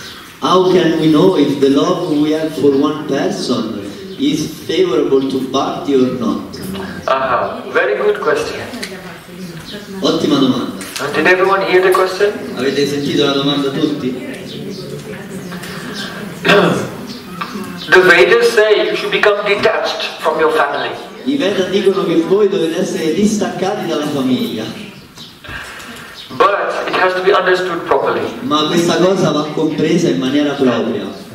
You see, let's say if there is a man very attached to his wife, Se c'è un uomo molto attaccato alla propria moglie, then at the last moment of life you think of a woman, and then in his next life you become a woman. Because whatever you're concentrating on in the last moment, you go into that level of existence. allora all'ultimo livello all'ultimo punto della propria vita, lui sarà concentrato sull'immagine di sua moglie perché la ama così tanto e si reincarnerà in una donna, perché qualsiasi cosa noi siamo concentrati su essa, al momento della morte ci reincarneremo in ciò. Yes, I think actually nowadays many people in their next life will become a cat. Io penso che ai giorni moderni tantissime persone nella prossima vita diventeranno un gatto, Because that's what you're thinking about all the time. perché è ciò di cui pensiamo tutto il tempo. If you think about God, you go to God. If you think about a cat, then you become a cat. Se pensi a Dio andrai a Dio, se pensi a un gatto diventerai un gatto. So, the affection that we have for others is of two types. L'affetto che abbiamo per le altre persone è di due tipi. One is material, Uno è materiale and it's just based on the physical, bodily relationship that you have. This is my son, this is my mother, this is my cousin, whatever. This is my nation, my society. ed è basata solo dal rapporto materiale che abbiamo con il fisico, con il corpo di questa persona o la mente. Questo è mio figlio, questo è la mia società, questa è la mia famiglia. So the attachment which is based on the worldly circumstances is a bondage for the soul. Quindi l'attaccamento che è basato sulle circostanze materiali è un incatenamento per l'anima. It actually nourishes the growth of the material ego. E anche accresce l'ego materiale. But there's another type of affection we can have for our friends and family. Ma c'è un altro tipo di affetto che possiamo avere per i nostri amici e la nostra famiglia. Which is not detrimental at all in spiritual life. Che non è per nulla, non decrementa per nulla la nostra vita spirituale. And that is, I love you exactly how much you love Krishna. Ed è io ti amo proprio come tu ami Krishna. So if you have affection to someone, if you have dedication to someone, which is exactly proportional to how much they're dedicated to God. Quindi se voi avete affetto per qualcuno proporzionale a quanto loro sono dedicati a Dio, Then that affection is pure and it's actually uplifting and purifying for you. quello affetto non solo è puro ma ti innalza anche. So you can see there was one female saint named Kunti Devi. C'era una santa chiamata Kunti Devi And she prayed to Krishna, "Oh Krishna, please cut all my attachment to my family members." e lei pregò Krishna, Krishna per favore taglia ogni attaccamento ai membri della mia famiglia. She had 5 sons, Lei aveva 5 figli, but all of her 5 sons were great saints. ma tutti i suoi figli, 5 figli erano dei grandi santi. So for her it's actually no problem. Quindi per lei non c'era problema. So what she meant was, I should not love them for material reasons. Quindi il reale significato della sua preghiera era io non dovrei amarli per delle motivazioni materiali, But to have affection and friendship for someone because of they are very devoted. This is very good. ma avere affetto e amore per una persona perché loro sono devoti, questa è una cosa molto positiva. So it's very important to be a member of a spiritual community. È molto importante essere membri di una comunità spirituale, Because humans are social beings. perché gli esseri umani sono esseri sociali. You cannot live, you cannot function without the social element in your life. Voi non potete funzionare bene senza degli elementi sociali nella vostra vita. But the material socialization causes the one to become trapped in the samsara chakra, the wheel of birth and death. Ma la socializzazione materialistica causa a una persona, a un'anima di essere intrappolata nella ruota del karma. But the spiritual socialization, association, sangha, is the uplifting for everyone. Ma l'associazione spirituale, il sangha, è di innalzamento spirituale per ognuno di noi. Of course, it's always best to associate with the most advanced person that you can associate with. Certo, la cosa migliore sarebbe sempre per noi stessi associarci con le persone più avanzate che conosciamo. Then you can advance very rapidly. Perché così puoi fare avanzamento molto in rapidità. I live this principle in my life. Io nella mia vita ho sempre osservato questo principio. Since my youngest age, Da quando io sono giovanissimo, I looked around io mi guardo intorno to find the best saint I can find. per trovare il santo più devoto che posso And incontrare. then I attach myself E poi mi attacco a to loro. that saint, grabbing his dhoti. E And didn't let go. mi aggrappo a loro doti e non li lascio mai andare via. And stayed there. E rimango là. Until that saint passed away. Finché quel santo non lascia il corpo. And then I looked and found the next greatest saint I can find and attached them like that. E dopo mi guardo intorno e il prossimo santo più devoto che riesco a vedere io mi aggrappo a loro. Until he passed away. Finché And then again, anche loro non si... because it's a principle that we become like our association. Finché non diventano non manifesti ricomincio, perché è il nostro principio, quello che noi diventiamo come le persone con cui ci associamo. So this is a principle to seek the highest association. Questo è un principio di avere la più alta associazione. But at the same time, Ma, even the association of devotees just on a general level, the same level as oneself or lower even, just being together with them gives some strength also. ma è allo stesso tempo è vero anche che non solo l'associazione con coloro che sono al nostro stesso livello spirituale, ma anche con coloro che sono a un livello più basso, se sono devoti ci dà della forza. Like one stick is easily broken, but a bundle of sticks you cannot break it. Come un bastoncino facilmente lo puoi rompere, ma un insieme di bastoncini non li romperai mai. So you may be weak, individually weak, but if you come together, then together you can be strong. Noi possiamo essere individualmente deboli, ma se noi ci mettiamo insieme saremo forti. And that's why I always insist that in every country, devotees must come together at least once every week. At least. Per questo io And have a kirtan and harikatha together. insisto che in ogni paese, in ogni nazione, tutti i devoti dovrebbero vedersi almeno una volta a settimana e avere dei kirtan e dei programmi insieme. In the countries where they follow this instruction, they are all strong and their sangha, their association is growing and growing. Nei paesi e nelle città in cui loro seguono questo osservamento, questa cosa, potrete vedere come la loro associazione si sviluppa sempre di più e queste persone sono sempre entusiaste nella spiritualità. And in the countries where the devotees don't follow this instruction, then they're all like fish on the beach, trying to breathe. E nelle città in cui i devoti non seguono questa istruzione, dopo poco tempo diventano come dei pesci sulla riva che non riescono a respirare. So some of you may have discovered this realization. Alcuni di voi forse hanno fatto esperienza di questa Sometimes it takes a realizzazione. few years to get the realization. Alcune volte ci prende degli anni ottenere questa realizzazione. And then you think, oh, I don't like being a fish on the beach. E dopo pensate, a me non piace essere un pesce sulla riva. I want to be in the ocean. Voglio essere nell'oceano. So it's extremely important. Everyone must come together at least once a week. Quindi è estremamente importante che tutti i devoti si uniscano e si ritrovino almeno minimo una volta a Sing settimana. kirtan and study together. Fare dei kirtan e studiare insieme. You can watch the lecture also. Nowadays you can, every lecture, even this lecture is being broadcast live. All over the world people are watching. Ai giorni moderni potete anche guardare una lezione. Questa lezione che stiamo facendo ora adesso sarà messa su YouTube e tutte le persone di tutto il mondo avranno la possibilità di Or ascoltarla. someone can watch a lecture and make notes and prepare and then come to the program and then try to speak. Because speaking yourself is very purifying. Because the sound goes in your ear and then comes out and like a pipe is blocked. When the water goes through it becomes clear.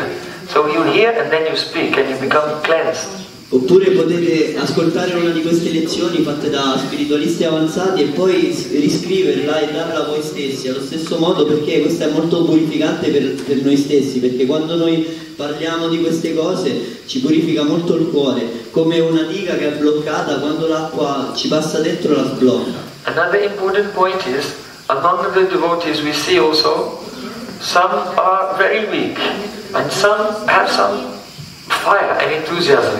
E tra i devoti noi anche vediamo che alcuni sono un po' deboli, mentre altri hanno del fuoco, dell'entusiasmo. And you can trace the cause. E voi potete tracciare la causa di questo. Those who are stronger are the ones who came to India. Coloro che sono più forti sono coloro che sono venuti in India. Because if only one time in your life you come and do parikrama, pilgrimage, Perché se anche una volta nella vostra vita voi venite e fate il pellegrinaggio and stay with devotees 1 week, 2 weeks, 1 month, e voi state in associazione con i devoti una settimana, 2 settimane, un 24 mese, hours a day, 24 ore al in the giorno, holy places, nei posti sacri, kirtan, harikatha. Kirtan, Harikatha. Anyone who has done parikrama under the guidance of their guru, they get some power for their whole life. Tutti coloro che hanno fatto il pellegrinaggio sotto le istruzioni del proprio guru, sotto la guida del loro guru, ottengono una forza che li manterranno per tutta la vita. So you can see, those who have done parikrama, they're twice as strong as the ones who have not. Voi potete vedere, coloro che hanno fatto il parikrama sono il doppio più forti di coloro che non l'hanno fatto. So I'm inviting everyone, please come for 2 weeks. Quindi io invito tutti quanti voi, per favore venite almeno per 2 1 settimane. week Navadvip parikrama, 1 week Vrindavan parikrama. Una settimana Navadvip, pellegrinaggio a Navadvip, una settimana a Vrindavan, In February. a febbraio. So it will really help you so much in your spiritual life. Ti aiuterà tantissimo nella vita spirituale. Otherwise you can come for 6 months. Altrimenti potete venire per 6 mesi I only say 1 or 2 weeks if you're working. e tenere da parte 2 settimane in cui lavorate. But if you're self-employed, just come for 6 months. No? Ma se siete, se voi se siete indipendenti, cioè se lavorate venite per 2 settimane, se invece siete indipendenti venite per 6 mesi. Yes, yes. Or you can come for your whole life, no problem. Potete anche venire per tutta la vita, io non ho nessun problema. So, I want to express my gratitude to our very dear person here today. Io voglio esprimere la mia gratitudine A very dear person. a una persona molto cara a noi. The holy name of Krishna is very powerful. Il santo nome di Krishna è molto potente, But if you just get the syllable T ma se voi prendete solo la sillaba T and you put it in between Krish and Na, then you have Christina. e voi la mettete tra la parola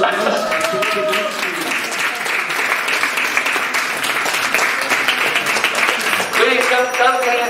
Come here.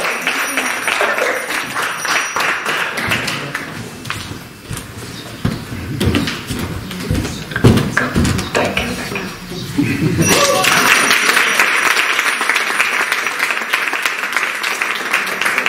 Speak a few words. So I wanted to tell you. But you have to pause for the translation. You can speak. No, I can do it in English and in Italian if you want. Oh, very good. So I just can have a little rest. My compliments to you. I just wanted to tell you a few words. First of all, thank you for being here. And it is an honor and a pleasure for us to have such special guests as we had this week.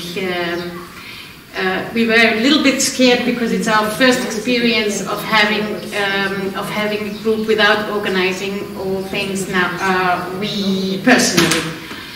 But we were very lucky, and I thank you so much for having an attitude of respect and joy, which really was very, very, very, how can I say, for us, a very good experience. Maybe what I wanted to tell you, where you sit now and where you worship, this place, we know that until 14th century here there was a Christian monastery.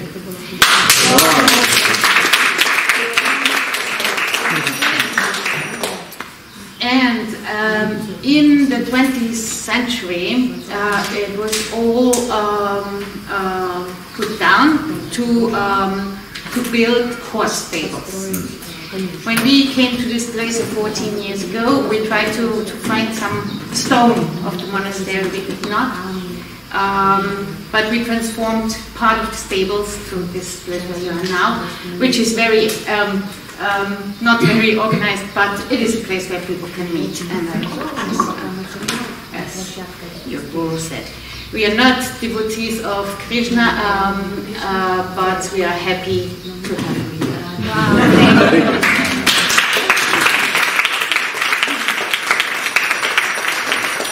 So what remains to say, whatever history said in this place, Augustus Octavianus, the first Roman emperor, spent his whole childhood in Velletri. So many things you can read and you can hear. What remains to say to us, my husband and I wish you, first of all, inspiring experience today in Rome.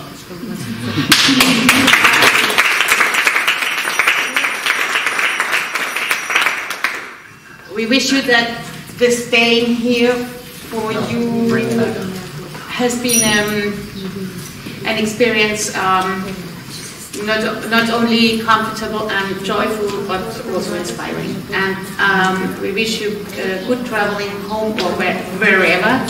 And we wish you, what is the most important thing? Krishna Bhai.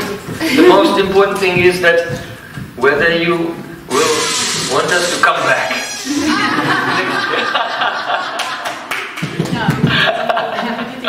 Good life to everyone. In italiano, prima cosa ringrazio a tutti voi di essere qui. Per noi era un onore e un piacere avere degli ospiti così speciali qui proprio a casa nostra. Noi speriamo che per voi sia anche stata un'esperienza non solo confortevole e gioiosa, ma anche più un'esperienza spirituale. Ora, questo posto dove state seduti attualmente fino al XIV secolo era un monastero cristiano che nel XX secolo è stato completamente distrutto. I resti, c'erano pochi resti, ma sono stati completamente rimossi per costruire delle stalle per i cavalli, che poi quando 12 anni fa noi siamo venuti qui abbiamo trasformato una parte delle stalle in un posto dove la gente si possa incontrare.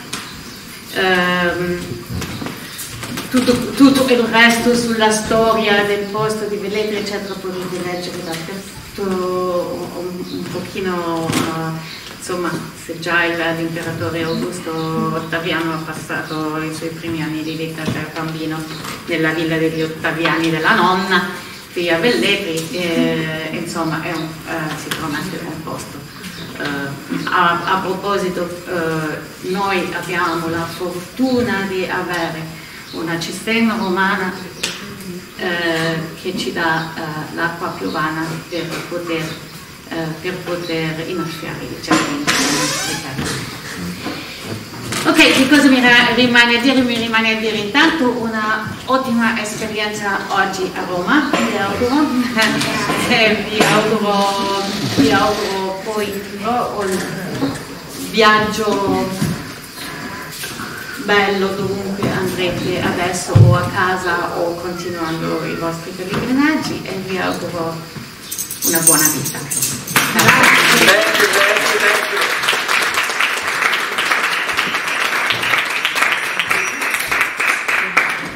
So, actually, even before we came here, Krishna was already here. Yes, here. And also, this is Krishna in the incarnation of Ram. And this is also Krishna in the form of the Virat Rup, the universal form. This is chapter 11 of Bhagavad Gita. So Krishna in many forms is already staying here in this holy place. In my eyes too, because when I was in Pashupatinath, it was just how do you say, una coincidence. There was the great feast of Krishna. Prima che noi venissimo qua, Krishna era già qua. Come vedete in questo bellissimo coso di legno c'è Krishna che suona il flauto con la sua mucca, sopra c'è Krishna nella sua incarnazione come Rama e sopra c'è la sua Virat Rup, universal form, chapter 11 Bhagavad Gita. Virat Rup, la sua forma universale che è nel capitolo 11 della Bhagavad Gita. So I would like to thank all the devotees who collaborated together to make this festival very successful. Voglio ringraziare tutti i devoti che hanno collaborato insieme per rendere questo festival che ha molto successo. Especially our translator, Rasik Shekhar Prabhu.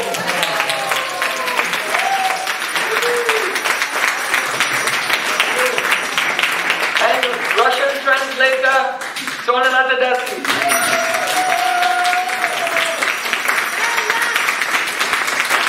And also playing mridanga, singing kirtans, and also cooking in the kitchen, Madam Prabhu.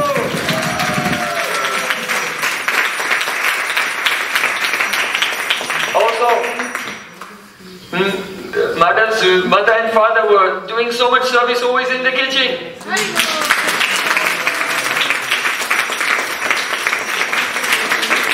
Who else was the main player in the kitchen? Sri Devi,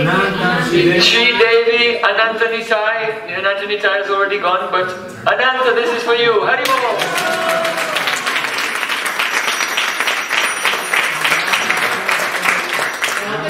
Oh yes, Navakishori Dasi. Where is she? Yes, yes. Thank you so much. It was very funny. After being here for a few days, then the husband of Christina, Guido, he said, I have a question for you. È stato molto divertente quando dopo essere stati qua qualche giorno il marito di Cristina, Guido, mi disse ho una domanda per te. He said your group is very strange. Il tuo gruppo è molto strano. Because no, for this reason. Per questa ragione. Because I see that some persons, they are working very hard 24 hours a day. Perché vedo che alcune persone lavorano duro per 24 ore al giorno. And others seem to be just sitting around, relaxing, singing. Mentre altre persone vanno in giro, si rilassano, cantano. They're so strange. Questo è così strano. So I said, oh, this is the Vedic culture. E io dissi, questa è la cultura vedica. This is our culture. Questa è la nostra cultura. That it is the pride of the host. That when the guest comes, the guest has no inconvenience or any problem at all. Che è un dovere di chi ospita gli ospiti non abbiano nessuna inconvenienza o problema per nulla. It is a Vedic hospitality. È l'ospitalità vedica. And the pride of the host, that my guest has come, I have to do everything, so their stay is wonderful. The pride of the host that they have to do everything, so my guest's visit is wonderful. E l'orgoglio di chi ospita le persone è che io devo fare qualsiasi cosa affinché gli ospiti stiano in maniera buona. So many of you had the chance to sit and listen to the seminars for 6 hours a day. Alcuni di voi hanno avuto l'occasione di sedersi e ascoltare i seminari 6 ore al giorno. And when the seminar and the dancing and singing was over, then as if by magic, the prasadam, the food just appeared there. E poi quando era finito il seminario, così per magia è apparso il prasada e si è messo sul tavolo. But that was only because of the great Vedic hospitality of our local Italian devotees. Ma questo era tutto grazie alla grande ospitalità dei nostri devoti locali.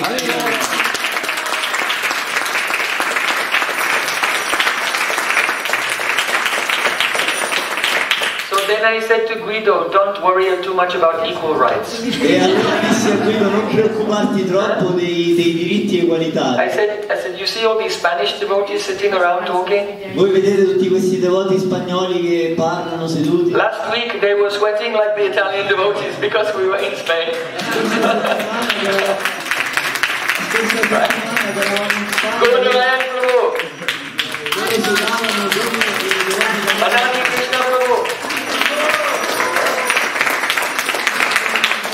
So I told him, don't worry, everyone gets their turn.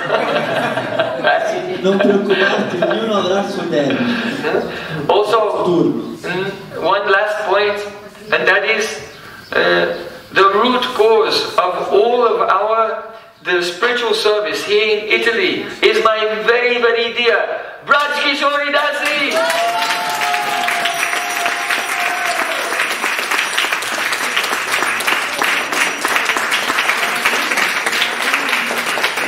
La radice di tutto questo è la mia cara amata Praja Kishoridasi. Only by the inspiration of her heart. From the very beginning, she was the first one. Oh, come here to Rome. Solo grazie all'ispirazione del suo cuore, dall'inizio fu sempre lei che mi disse all'inizio: oh, per favore vieni a stare con noi a Roma. Because she had a dream that there should be a very beautiful spiritual community here. Perché lei ha avuto un sogno che ci doveva essere una bellissima comunità spirituale qui. So that is very rare and very valuable. Questa è una cosa molto rara e che ha molto valore. So the things which are rare and valuable, they don't come easy. Le cose che hanno valore non avvengono in maniera facile. It takes time and dedication. Ma prendono del tempo e della dedica. And hard work. E del lavoro duro. And also you have to face many obstacles, many problems. E dovrete anche affrontare molti ostacoli, molti problemi. But in the middle of all the problems and difficulties, but my Praja Kishoridasi never gives up. Ma nel mezzo di questi problemi, Praja Kishoridasi non si ferma.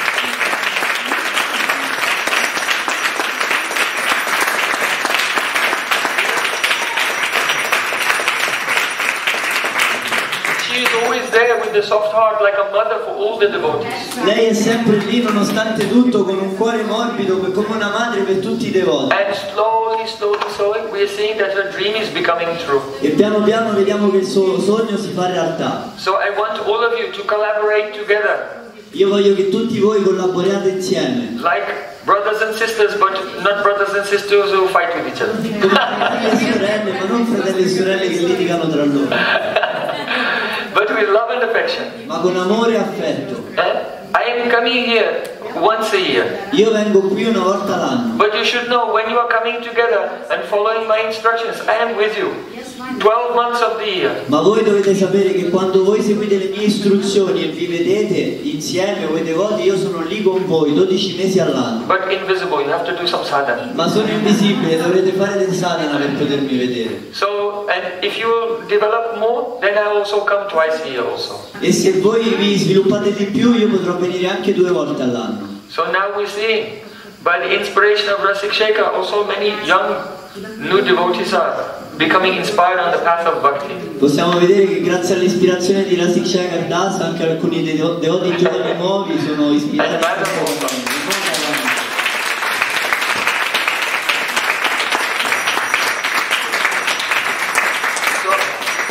Feel a very great pain in my heart for the young people today. Io provo un dolore molto forte nel mio cuore per tutte le persone giovani di oggi. Because the atmosphere is so rajasic, so materialistic. Perché l'atmosfera è così rajasic, così materialistica. It's very crushing for the soul. È molto devastante per l'anima. And all the doors are open and all the encouragement is there to go down the paths in life which actually lead to suffering and misery. E tutte le porte che portano attualmente, che in realtà portano alla sofferenza, sono aperte alla portata di tutti. So I very much want that you, the young persons, should work together and do Sankirtan. Io voglio che voi persone giovani lavorate insieme e fate Sankirtan. That means not only meeting together to sing and read, but to go out as we did on Friday and as we will do tonight, out into the street and meet the people. Che non significa non solo vedersi e leggere e studiare, anche quello, e anche andare per strada e fare dei kirtan. By doing this kirtan everywhere, you will have many realizations. Attraverso questi kirtan vi arriveranno molte realizzazioni. This is the difference between the Ashtanga Yoga and Bhakti Yoga. Questa è la differenza tra l'Ashtanga Yoga e il Bhakti Yoga. Meditation in Ashtanga Yoga depends on your power of concentration. La meditazione nell'Ashtanga Yoga dipende dalla tua capacità di concentrarti. If you live alone in a cave at the top of a mountain for many years in silence, then you can progress. Se voi vivete da soli dentro una montagna lontano in una caverna, voi forse farete del progresso in quella situazione. But in Bhakti Yoga, the realization doesn't depend on your power.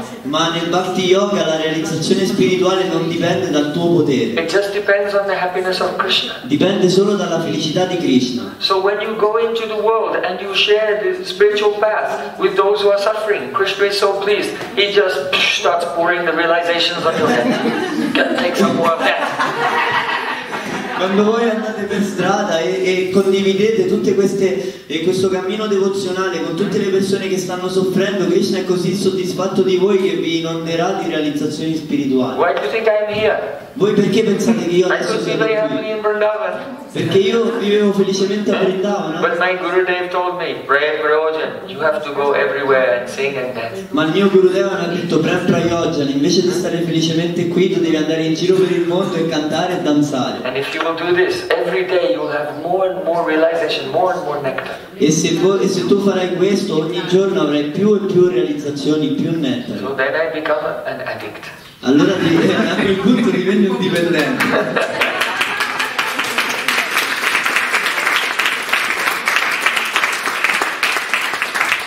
I want that you also become addicted to tasting the sweetness of love for Krishna. E io voglio che anche voi diventate dipendenti dall'assaporare la dolcezza dell'amore per Krishna. Srila Gurudev ki jai, Prabhupada ki jai, Jai Gaur Premanande.